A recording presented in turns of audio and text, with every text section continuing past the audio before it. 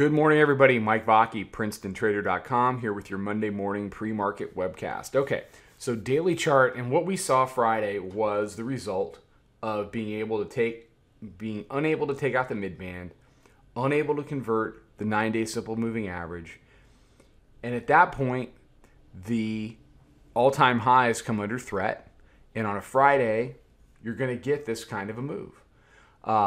They couldn't hold them. They go up and do a brand new all-time high at 25.8075. You either fought it or you made money. We were long the majority of the day. We got out of everything. We were long 66.75. We ended up long 66.75 and 69.5. I talked about that on the midday update. We didn't trade in the afternoon. We didn't need to. Our day was over because the temptation would have been to really fight price. So what are we seeing in the overnight? Well, we're seeing what you would expect. We are seeing some retracement from, an all-time high back to currently the weekly pivot. The daily pivot. Your dotted line here is the daily pivot. The weekly pivot is down at 25.66.5. I will tell you the same thing I tell you at the beginning of every week. I fully expect a test of the weekly pivot sometime during the first 1 to 2 sessions. That is typically when it's dealt with, and it will be up to the bears to see if they can hold it this week. You can see they broke it last week. We did a lower low for the week, down at 25.41.5. They were just unable to keep it. They tried to turn it into resistance, were unsuccessful, retested, and paid the price.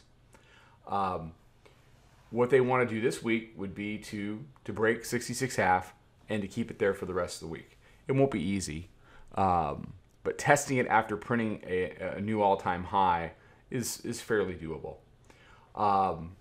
So the question becomes, what happens when we get there? I would not anticipatorily buy it, and I would not be piling in or adding to shorts on a break below. Shorting in the hole hasn't paid in this market consistently in years, and there's no reason to blind buy. What if they want to run it through like last week? When it stops going down, when it starts making higher lows on smaller time frames, that's when you can get involved. On the long side, there's plenty of time to get in. If it breaks and we start to create consistently lower highs, then I'm interested in, at that point I get interested in a short. So I'll be watching this hourly mid-band as we head into the open. I'm flat now. I watched it all night. I watched the World Series is what I watched. But, daily pivot is the area that the bears are having trouble getting through. So right there at, call it 71.75-ish, 71.80. That's your first clue. Converting that area is your first clue that the bears could go down and do 66s. If they can, then we see how that goes.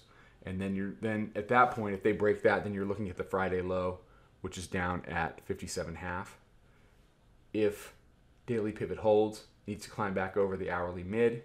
And at that point, really all that would be left to do would be to go back and retest the 80 area. What I would be interested in on a pushback up is, before we did 80, we had all-time highs in the 77s, and we saw some fairly consistent resistance in that area. I'll be interested to see what the 77s do if they want to be a lower high. If they do, then maybe we go up to go down. Just treat it with an open mind, okay? It's Monday morning. There's a lot of day left. There's a lot of week left. Let this thing open up.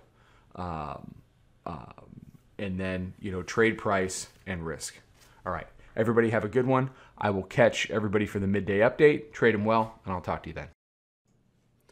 Follow us over on Twitter, Instagram, and Snapchat at Princeton Trader. Check us out on Facebook and join us for a free trial at www.princetontrader.com. Trade them well.